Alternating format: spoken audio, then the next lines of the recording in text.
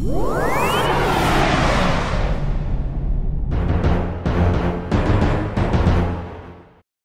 hope Dr.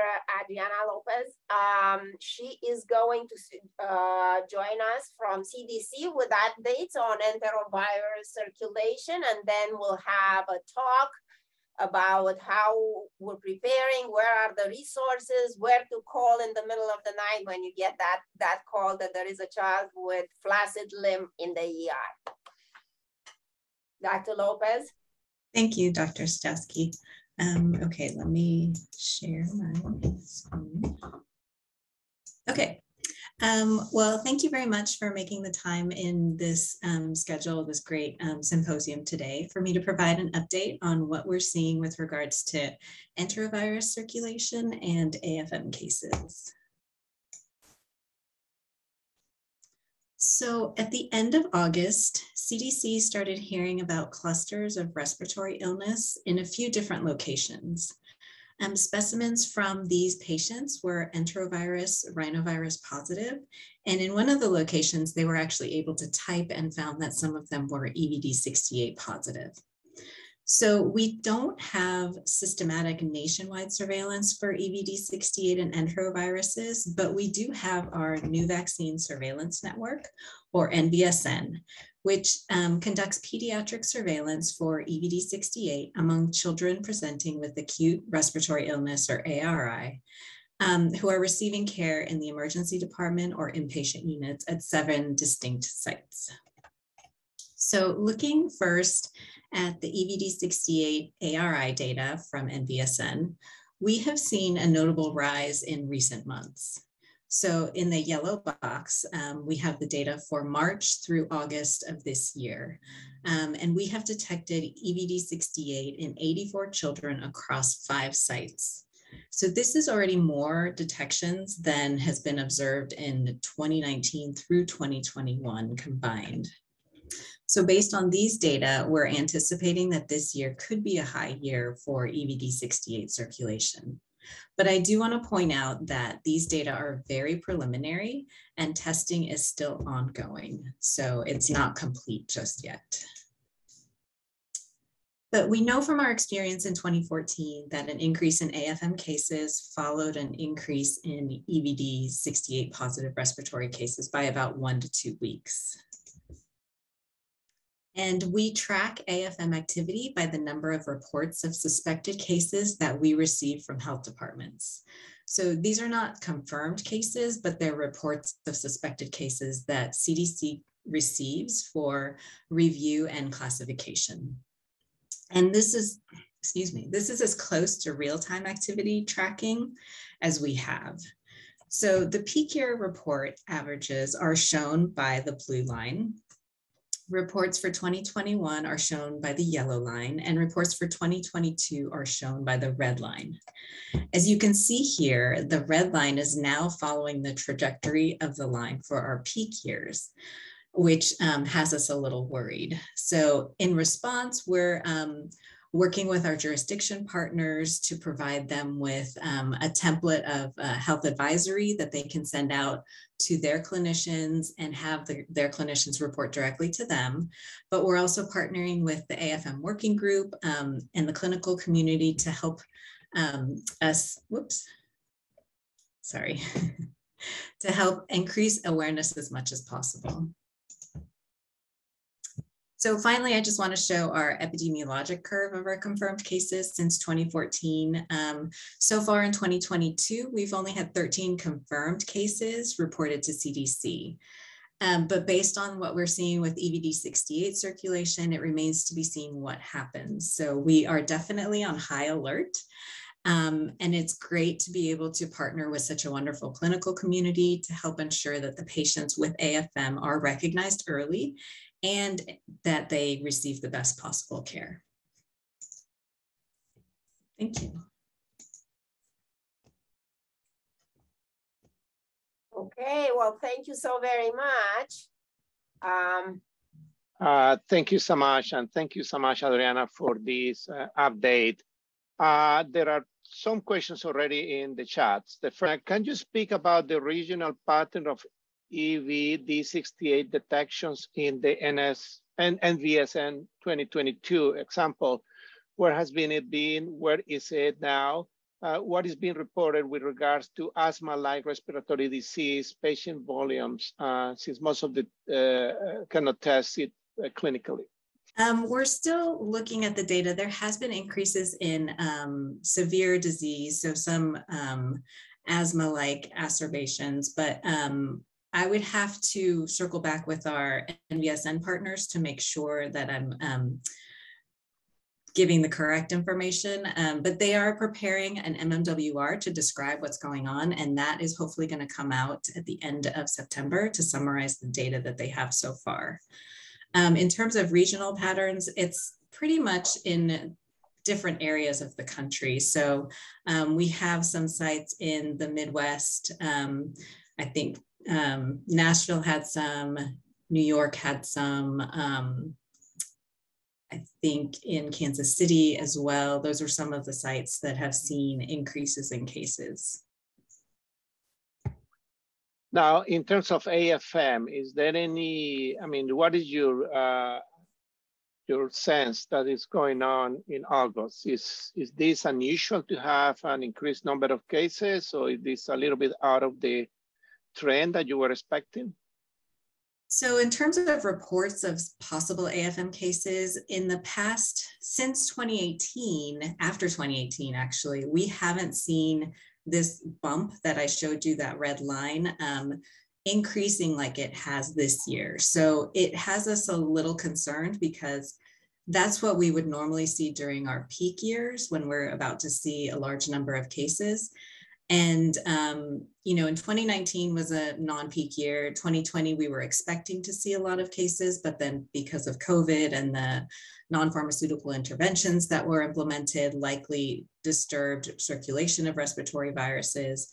So we weren't sure what was going to happen after that. 2021 ended up being a low year. So it is a little concerning to see the increase in reports that we've gotten, which has put us on higher alert. Thank you so much. There is another question from Matt Bogg at UNC. How quickly will a sample sent to the CDC for typing to specifically identify ED68 or A71, for example, be returned to a clinician? It usually takes about 5 business days for them to get the results back. And what happens is the specimen needs to be sent to the health department, to the state public health lab. That lab will send it to CDC, and then the tests are run, and then the results are reported back to the state public health lab. And so then the health department will follow up with the lab and report the results back to the clinician. So that's a very helpful information. And one thing that is very frequent, particularly among clinicians, is the question about when to report a case of AFM and what are the resources available for that? Do you mind clarifying? So what is the approach to notify CDC about suspected cases of AFM? Sure, thank you. So what we ask you to do is if you're a clinician and you see a patient who has acute onset of flaccid limb weakness, and there are some MRI gray matter changes in their spinal MRI, then we ask that you contact your health department first, so that the health department is aware, and then they will work with you to figure out what information is needed. So generally we'll ask for a patient summary form to be completed, and the health department folks can work with you to do that. And then we request the MRI reports, a neurology consult note, and then the MRI images, because that information is what is collected and sent to our neurology panel for their review and classification. And we have on our website resources where you can go to find the contacts for your health department. Also, you can email afminfo@cdc.gov to find out specific contacts at the health department as well. So I will take this opportunity just to update the group and the attendees of this virtual symposium about the acute flaccid myelitis working group. And again, this is a multidisciplinary group that is focused on helping families and the community affected by acute flaccid myelitis. And it's a very important resource for healthcare providers. The AFM working group has a website that has a lot of information about acute flaccid myelitis, not only from acute diagnosis, but also long-term management. One thing that I will emphasize that the group is a multicentric group that has different sites around the country and also partners in different countries around the world, including Europe, India, Japan, Africa, and South America. And many of these partners actually are collaborating actively in programs of research and clinical work. But since Adriana is updating us about what is going on epidemiologically with AFM, we want to update you on the program that we have implemented as a possible response to cases of acute flaccid myelitis. So we are partnering with sRNA, the Single Rare Neuroimmune Association, and the CDC. There is an AFM physician portal that is available to everybody around the country and families, as well as physicians and healthcare providers. And that portal actually is a very good way to triage questions to different experts in acute flaccid myelitis. Again, if you are looking for the AFM portal for physicians and healthcare providers, what you can do is Google AFM portal, and you are going to be basically in the environment of the sRNA website when there is a form that is going to be filled, and the form is directed to either medical professionals or for families and caregivers.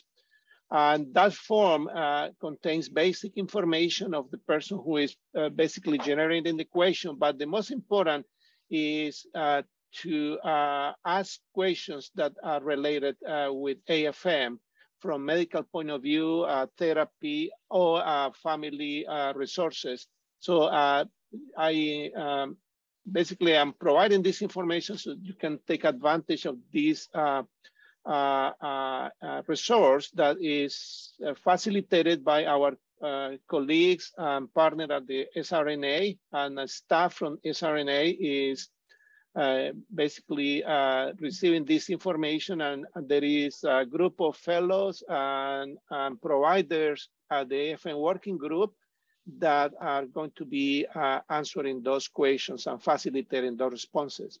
And at the same time, I'd like to remind you that the National Institute of Health, the NIAID Acute Flaccid Myelitis Natural History Study is basically based around the country, as well as United Kingdom and Peru. And there are several sites around the country that are basically ready to recruit patients that have been diagnosed recently with acute flaccid myelitis. And again, if you need any information about this, please let us know, because that is a very important resource for everybody. So I will stop here, but I will continue asking some of the questions for Adriana. Adriana, there is a lot of interest in the clinical community about the expansion of biological sample collections in sites or places that are not associated with the NIH study. Do you mind expanding and clarifying what are the resources that CDC may have for those biological samples? Sure. So we have partnered or contracted out with a clinical research organization who is working with hospitals that are outside of the NIH enrolled hospitals.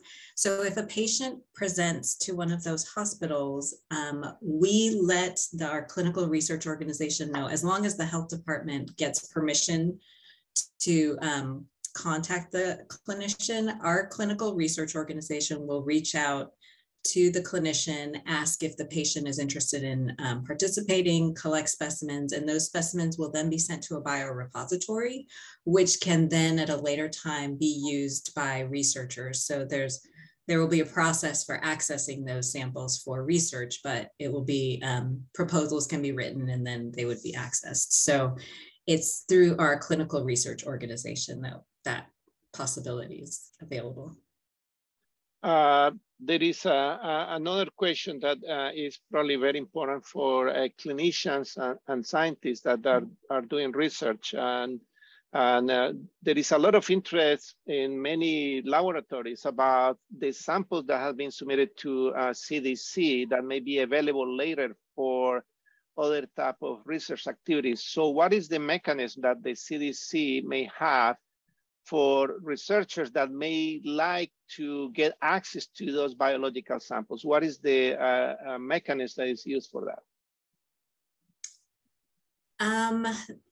That if they're sent for diagnostic purposes, then it would have to be requested back. So whoever is submitting the specimens would have to request the specimens back, and then they would go back to whoever requested it, and then they could work to do research on those specimens. But if they're sent for biological testing, that's how we would do it. It's different for the clinical research organization, which was set up specifically for that. Thank you, Adriana. There is another question that is important, particularly because we have an international audience here.